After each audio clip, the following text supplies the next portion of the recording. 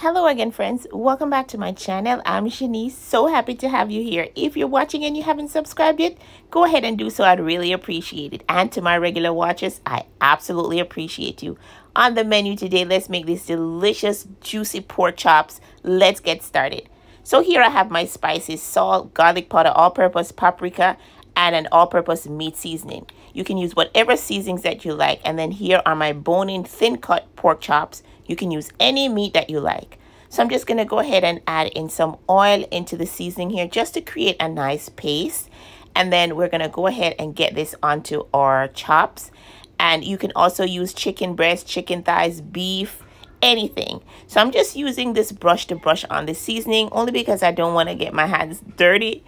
And those bones there, it makes it so hard to stir this up in a container. But you go ahead and do whatever works as long as you season up that meat. So I'm just going to go ahead and cover this up to marinate for about half an hour, 45 minutes.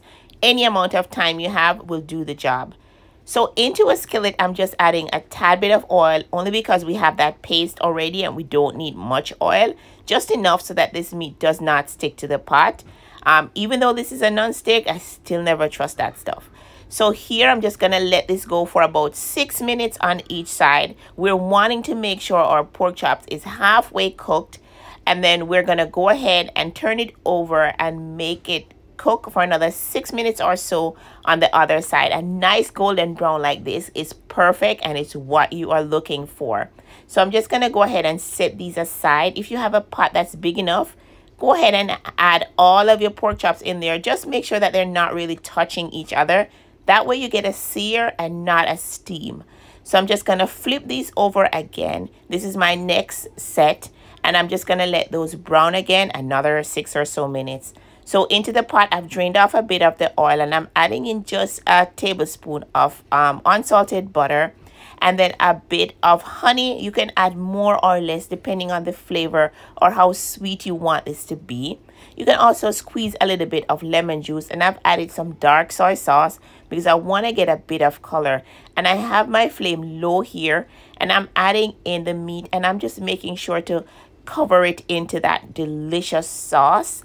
And if you wanted a bit more sauce, you can just add a tad of water or any stock that you have. And here I'm just spooning on that sauce and getting it onto the meat to make sure I get a nice color. So I'm adding in the other pieces. You know, my pot is not the biggest pot in the world. And then here, because the heat is up a bit, it's all steaming up and bubbling up and it's creating its juices. So here I'm adding on some chopped onion and pepper. I love to cook with these. I'm covering this up for a few minutes and those are going to give off their juices. The meat is going to continue cooking.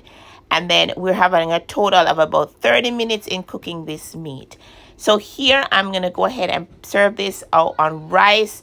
But you can serve this however you like. And then just go ahead and add on your peppers on the top.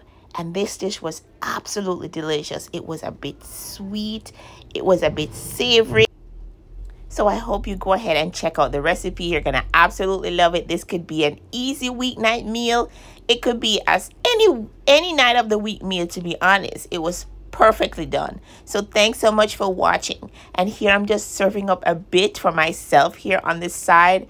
And this pork chops was so juicy. It wasn't dry at all because the thinner pork chops have a tendency to get dry if you let them overcook, but you also don't want them undercooked.